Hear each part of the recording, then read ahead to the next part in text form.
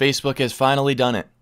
Out of all of the times that I've ever logged on to the shitty fucking website, I mean, it used to be cool back in the day, don't get me wrong. Back when I was like in middle school, Facebook was the shit. It was the new MySpace. But every time I go on it, I either usually see gore, some beheading video, fucking ISIS video, some video of how the world's gonna end, some dude from my town that wants to be a rapper who decides to fucking put a webcam video of him throwing up bars that just make people want to fucking jump off a cliff. Or maybe you scroll past a few people taking pictures of themselves in mirror selfie format, trying to get attention. There's those kind of people.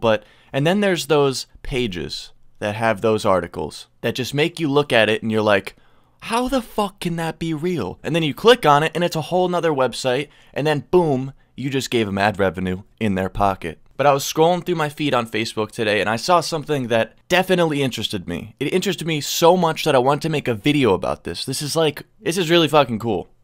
So I don't know if you guys have seen the show The Narcos, or just Narcos, about Pablo Escobar and his cocaine trafficking experience. First of all, if you haven't seen that show, I definitely recommend you go watch it. I think it's hands down one of the best shows ever put on Netflix. But he's basically this huge kingpin cocaine smuggler, and he lives the fucking life, man. He lives the life. Eventually, he ends up with this huge fucking mansion with all this money. He's making millions a day. It's just crazy. I'm not going to give too much of the TV show away from you, but he's basically a badass motherfucker. Very powerful man because of his money. So I was scrolling on Facebook, and what do I see trending? Pablo Escobar, workers find safe hidden under late Colombian drug traffickers, former Miami mansion. Now think about this. You're a construction worker, and you're hired to go dig up this legendary coke smuggler's mansion. You know, you're sitting there with a fucking backhoe, ripping up the foundation, and then you see this gray box, and they found one before. You know, the last safe they found a kilogram of fucking cocaine. Imagine the feeling of finding one of these safes. Could you imagine what could be inside? Now, obviously, it could just be another kilogram of cocaine. That would just be kind of fucking lame. Obviously, that's a lot of money, but still, like, they're just gonna burn that or something, or dispose of it. But what if it's like $5 million, man, you know? What if it's like One-Eyed Willie's treasure from the Goonies, you know? Like, what if it's just fucking diamond, rubies, all the fucking Shazam, all the snaz you could possibly imagine, gold watches, Rolexes, anything you could imagine. What would you do if you just found that? You know, nobody was around. You just have Pablo Escobar's safe.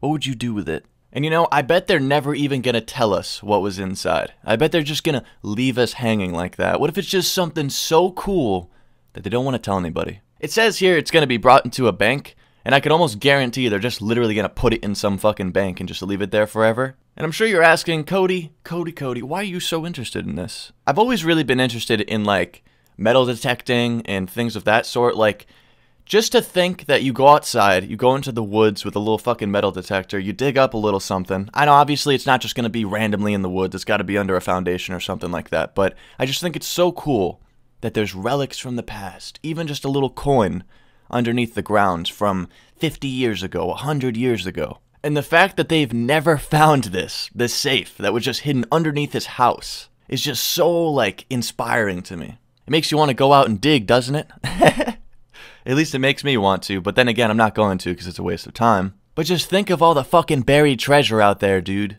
You know, like looking back to when you're a kid and you watch those couple movies where they dig up buried treasure on the beach, and it's just so, like, cool.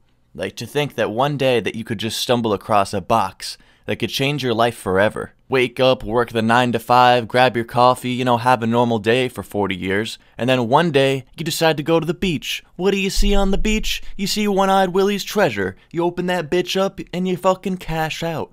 Now you're living like Pablo Escobar. You're living the lavish life. You got your own private jet with your own island. But seriously, guys, if you went to the beach and literally found a fucking treasure box, man. I'm talking rubies, diamonds, emeralds, pearls, everything you could imagine. Gold coins, gold watches, gold chains, everything.